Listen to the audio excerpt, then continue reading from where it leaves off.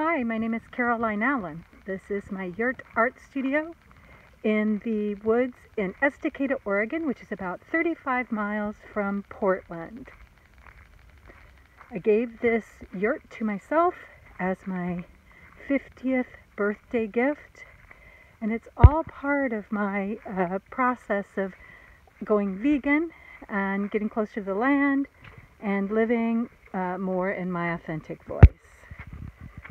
So welcome. There's a lot of art here. A day for a year, twice, so there were 700 odd, the ones hanging up, there were 700 odd paintings at one point. Many have been sold. But today we're talking about the journey through art and veganism. And so we're going to start the tour here. This is when I very first went vegetarian, I believe. Was I vegan yet? I don't think so.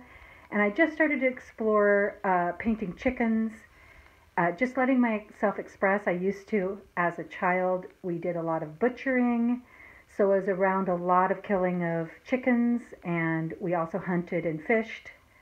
And so, as you can see, there's a lot of red in this one, just expressing, just getting it out. What that led to was a little bit more of an exploration into my relationship with animals. This one's called Little Red. It's based on Little Red Riding Hood fairy tale.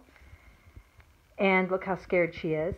And look how gentle the wolf is. But anyway, it was just an exploration of my own unconscious fears of animals. From this came an idea to go to a farm animal sanctuary in Oregon, get to know the animals and paint them. So this is Hugo. Each of these animals has a story of neglect or abuse, and that's why they're at the sanctuary, where they're very well loved. And this is Rockstar Rooster. And Rockstar Rooster was the wildest rooster, out of his mind, crazy, and he just spewed in my imagination color. And then there were other chickens, just really exploring the chickens as sentient beings, getting to know that each animal had such a different personality. Each animal was a strong individual. One of my favorite ones, this is a much larger painting. This is just a print of it. It's sold. This is Daisy. Daisy was at the Farm Animal Sanctuary as well. And she had been part of a domestic abuse situation and been left. When the wife had to leave, she had to leave the horse. She couldn't find a place for it for a while. It was neglected for a while.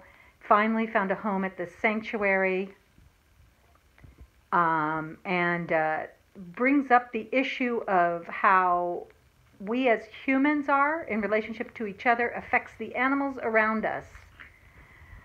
Then there are the goats, and this is Johnny, and I had a particularly strong relationship with Johnny, and I actually painted him 3 or 4 times.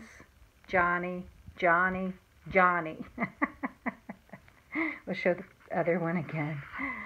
I used salt to get that technique there. Okay, and then this brought me, for me personally, to my relationship with dogs. And I got a dog at about this time, and dogs when I was growing up were kept in a pen and only used for hunting. They were just tools. And so to be able to have a connection to a dog, get to know the personality of the dog, and become a good dog owner was part of my very long journey. That's Atlas. He's actually sitting outside the yurt now, doing his protecting thing that he does. He's a very good boy. Then, of course, it led me to my relationship with fish. And I started painting fish as well, to start to understand all of the fish that had been killed when I was young. And, you know, I did so myself as well. In that paradigm, it's just what you did. Gutted them, ate them, And so starting to understand fish and really conceptualizing and finding the color in fish.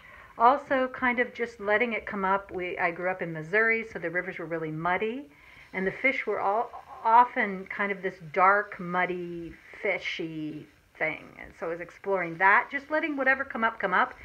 My issue with my love of being an artist is that you get to be every emotion.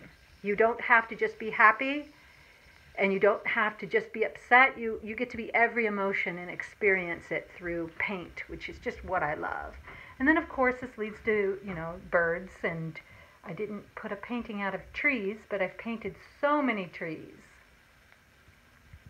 So getting closer and closer to nature, getting to know the different personalities of birds.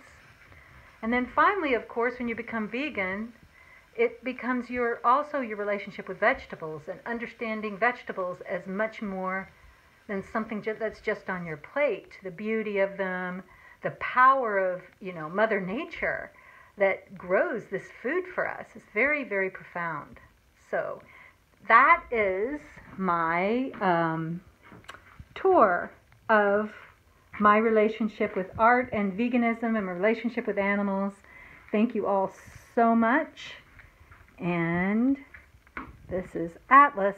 Will he look? Atlas. No. Okay, thank you. Bye.